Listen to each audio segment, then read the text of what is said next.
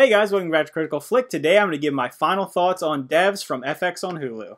So as you saw in my first two reviews of the show, you know that I really enjoy Alex Garland's work, and I think this is an excellent show that's been created. But I do have to say, the ending wasn't my absolute favorite thing in the world, and I will go into some spoilers when I talk about this, so if you haven't finished the series, I definitely recommend checking it out, especially before you watch this video. So all in all, I think that Alex Garland was able to craft a world that is up to his standards. You're able to blend the idea of life and eternity and artificial intelligence and all the things that are the hallmarks of his career.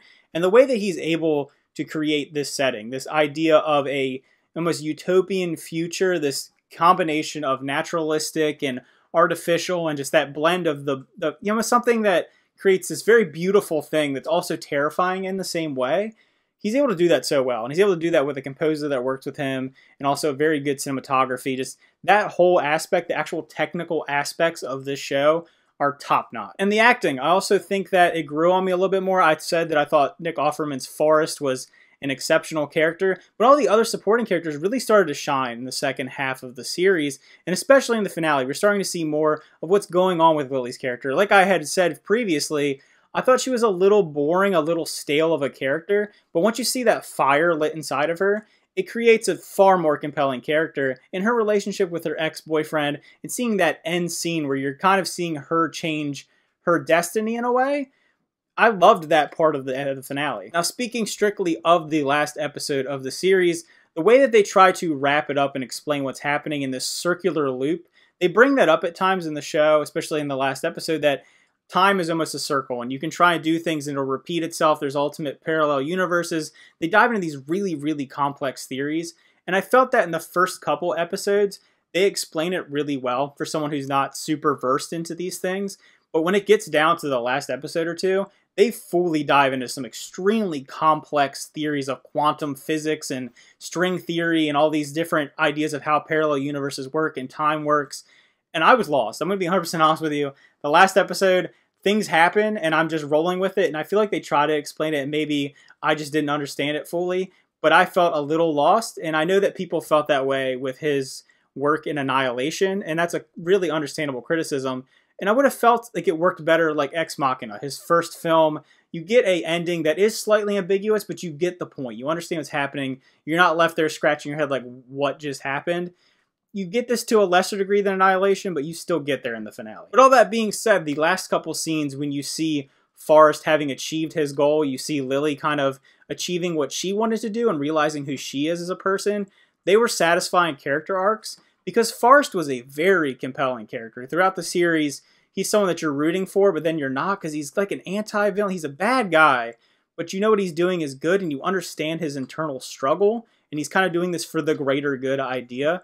And just having this fully come to realization of these personal utopias that they created for themselves, I think that worked. And if you see that last conflict scene where it's flipping back and forth between the different universes in the dev's facility, how that's gone, it's not there anymore because this is a different timeline, this is a completely different thing.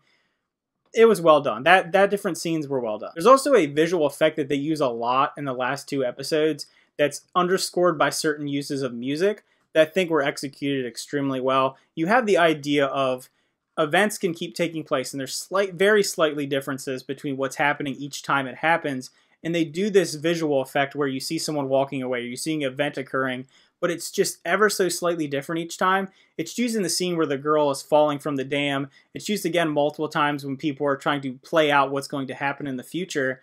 And I thought that works really well to get that point across, that concept across. And like I had mentioned earlier, the way that Alex Garland is able to create this beautiful yet horrifying scenario, he's able to get that across in the theming of the show. You have this beautiful machine that's creating this infinite possibility to understand the past and just develop and just push humanity to a next level, reaching the pinnacle of what humans can achieve.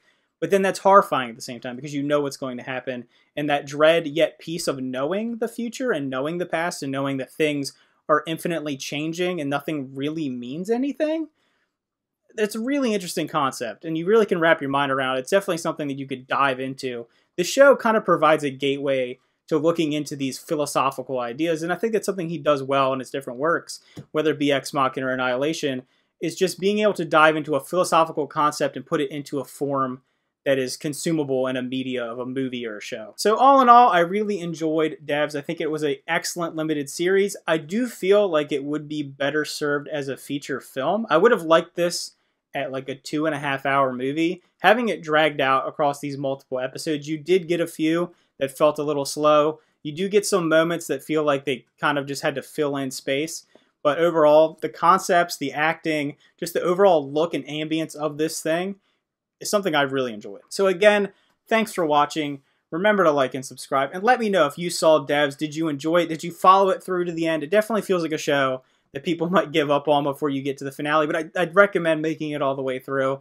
And who was your favorite character? What was your favorite concept that they used? Because there's a lot of big picture ideas that they dive into. And do you have any theories about maybe what's happening or how these things work? Because I feel like it's definitely something you can talk about. It's definitely a think piece for people to converse about these kind of concepts. So again, thanks for watching. Remember to like and subscribe, and see you guys next time.